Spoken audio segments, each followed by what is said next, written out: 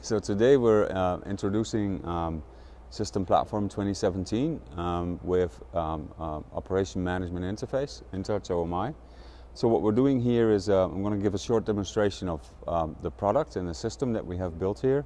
The first thing really around the Operation Management Interface is the ability to handle things like multi-touch. So to give a natural experience on any device, you can basically touch multiple instances and things and drag and drop them down, change set points, of course, pan and zoom. So actually having the ability to pan and zoom and get back out of something. The menus you can swipe in by a 3-finger swipe. So this is the navigational model.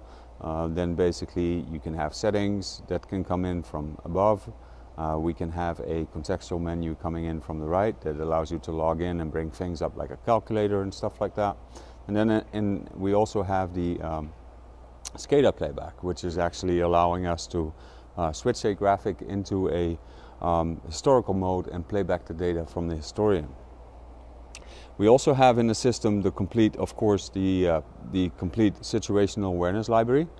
So in here you actually will see that we have all the dashboard symbols that we use to visualize production data. That can be shown on any of these screens. So this is a 4-screen setup and they're automatically all connected together. So when I change context to a different asset, the system picks this up and basically puts content into every screen if it's present. So if I go to my storage facility, I basically get a view on the map. I get a view on one of these monitors. The second monitor shows me the second level, which is Paris overview. These are all the sites overviews, and this is then my storage area overview for those buildings. We call this, this is all running in one namespace. So the ability to pass context from one to the other screen is built into the system. The navigation, the model for navigation is inherent to System Platform. So this is really the main visualization for System Platform, what uses the model. So when you build out your model in System Platform, you automatically set up your navigation as well.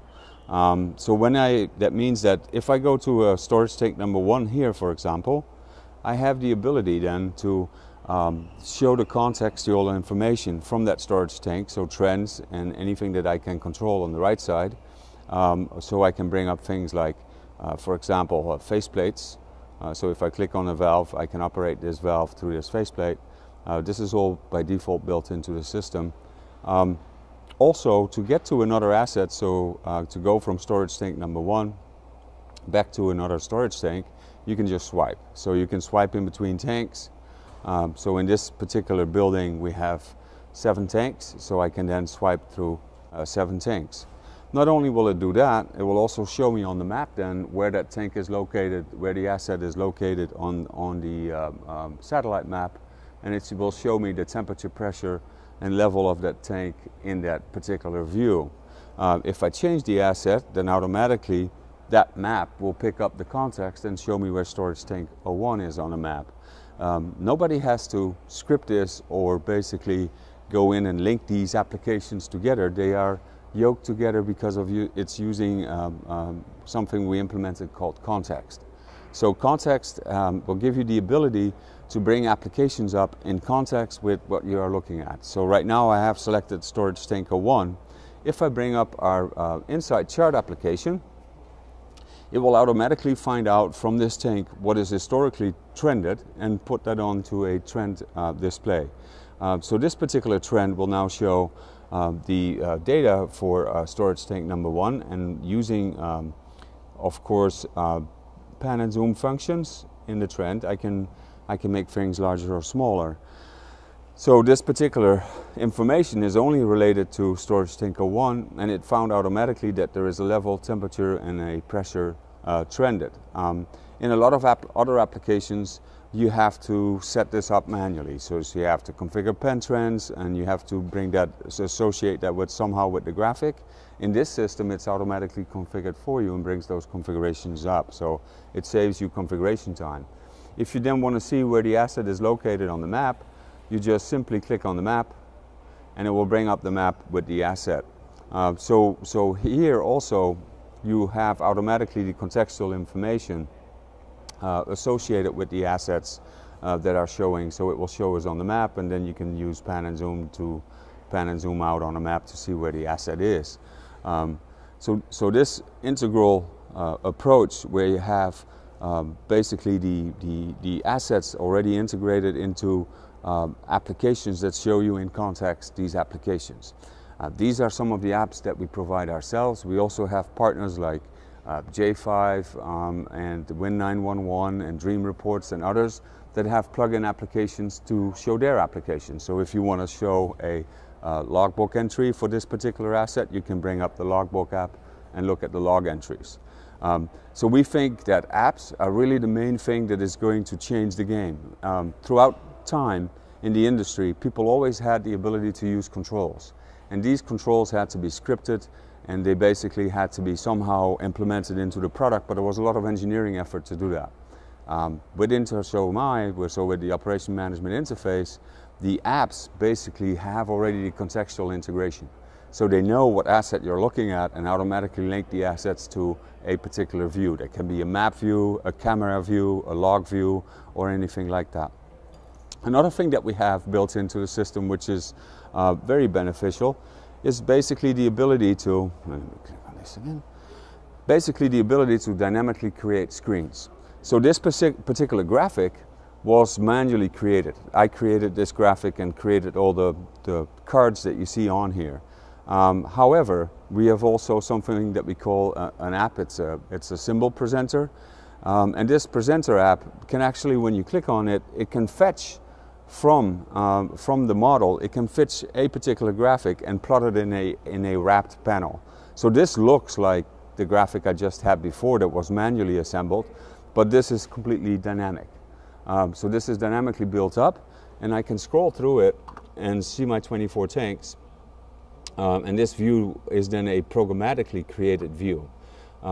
So this helps engineers to reduce the time that it takes to create detailed screens that show contextual information or show KPI information related to the tanks or show a tank overview, things like that.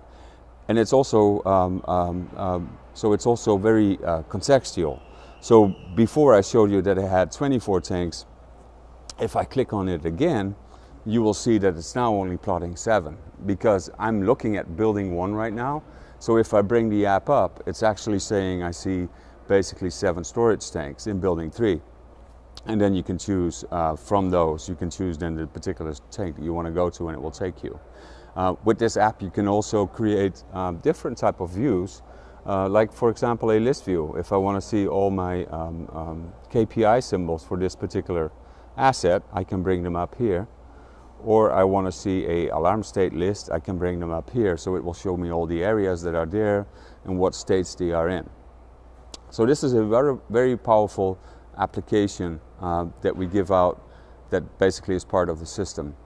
This whole UI that you see here is our runtime UI, which is basically which we have done and which we have created with a external design company called Atoma, and that we designed a material design looking UI UX that people can use out of the box. So basically this whole top part you get when you use System Platform 2017 with the operation management interface. The content, what is in the bottom, is something that a user brings in. So that's the customized part. But the top part is actually provided out of the box, and there's nothing for you that you have to design your own user interface. We provide a user interface for you for runtime. What is based on best practices and studies that we have done with our customers.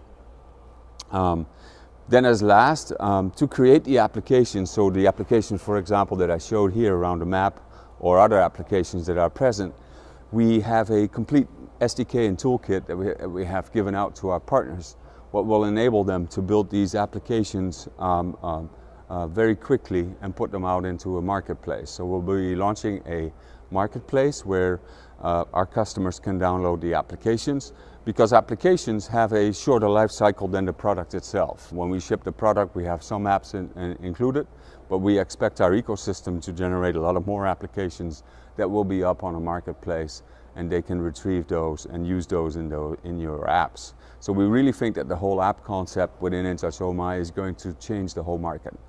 Because at that point it becomes more like an iPhone experience instead of a customized engineered experience that somebody has provided to you. So that's pretty much a quick overview of the operation management interface and all the abilities that it has and the capabilities that it has in runtime. Thank you.